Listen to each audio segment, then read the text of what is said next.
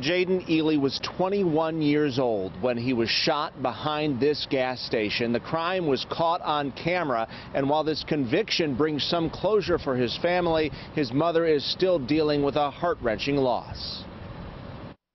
Jaden Ely was his mother's pride and joy. Jaden was an aspiring rapper. He was very creative and fun, just a goofy kind of kid. And he was very loved. He loved football and played all 4 years at Oakland Mills High School.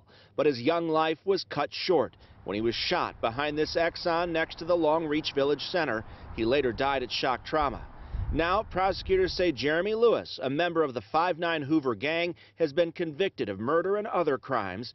It does not stop the pain for Ely's mother. The loss of a child for any mother or father is the worst thing that could happen. The pain is unimaginable. This guy, he may get a life sentence. I've already gotten a life sentence. My family and I have to live with this. I have to live with this for the rest of my life, knowing that I lost my son. There's no way that we can adequately compensate them or make right the pain they feel and address their pain. But we hope that we can provide some semblance of justice to the outcomes of these cases. Howard County leaders announced the convictions of Lewis and 7 others who they say terrorized Columbia. Our investigators determined that many, if not most, of the serious crimes in Howard County could be linked to this small group.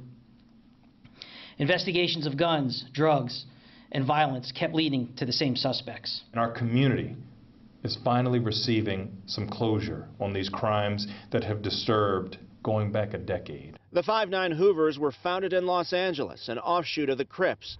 The state's attorney says they trafficked guns and drugs into Maryland, and suburbia was the perfect cover. If you operate in a clandestine way, if people don't know what to look for, right, then you can operate with a degree of impunity, right?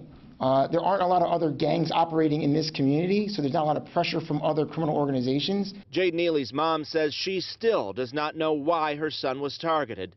Now, all she has are memories. Justice is served, which is great, but it still doesn't bring back my son. Now, Jeremy Lewis faces a maximum of life without parole plus 100 years, according to the state's attorney. State's attorney also says that Baltimore City and County Police, along with Anne Arundel and Carroll County authorities, also helped in these cases. Reporting live in Columbia, Mike Helgren, WJZ.